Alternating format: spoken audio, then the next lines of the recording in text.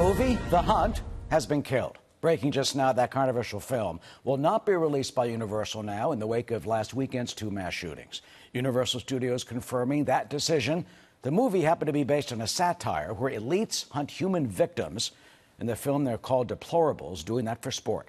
President Trump seemed to blast this film in a tweet, accusing it of intending to inflame and cause chaos, and he put the blame directly on Hollywood. Jonathan Hunt, live in Los Angeles, with more on these latest developments. Hi, Jonathan.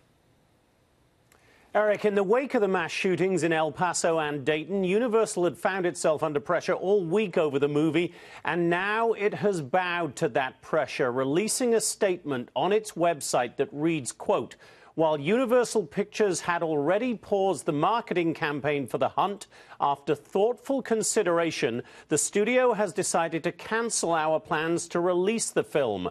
We stand by our filmmakers and will continue to distribute films in partnership with bold and visionary creators like those associated with this satirical social thriller.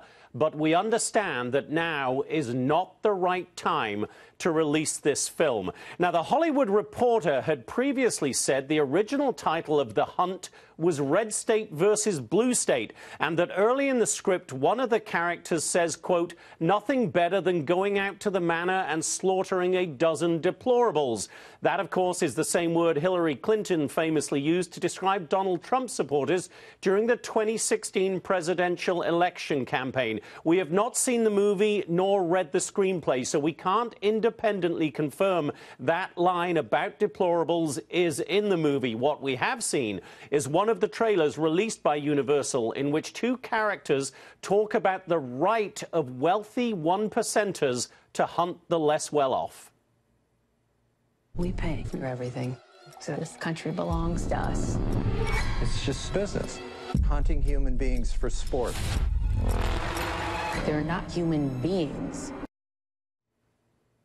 Just yesterday, President Trump, without specifically naming the movie, had lashed out at Hollywood. You talk about racist. Hollywood is racist. What they're doing with the kind of movies they're putting out, it's actually very dangerous for our country. What Hollywood is doing is a tremendous disservice to our country. It should be pointed out, Eric, that as far as we're aware, no one has suggested the movie had any racist material in it. But clearly it did have overtly violent political overtones. And in pulling the movie, Universal is acknowledging the view of many that this was an ill-conceived idea in a time of such political polarization across our country.